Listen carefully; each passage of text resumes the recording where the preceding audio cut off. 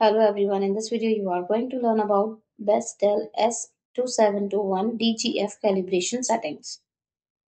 Best Dell S2721DGF calibration settings. Brightness and contrast. Brightness. Adjust to your preference. A common setting is around 80%. Contrast set to 73%. RGB controls. Red 95, green 94, blue 100. These settings aim for a color temperature close to 6500K, which is the standard for most users. Gamma. While the monitor does not have a direct gamma setting, it typically follows the sRGB target curve approximating a gamma of 2.2. Refresh rate. For optimal performance, especially in gaming, set the resolution to 2560 into 1440 WQHD at a 165 Hz refresh rate. Overdrive setting. Set to fast to balance response time and overshoot, enhancing gaming performance. Thanks for watching the video.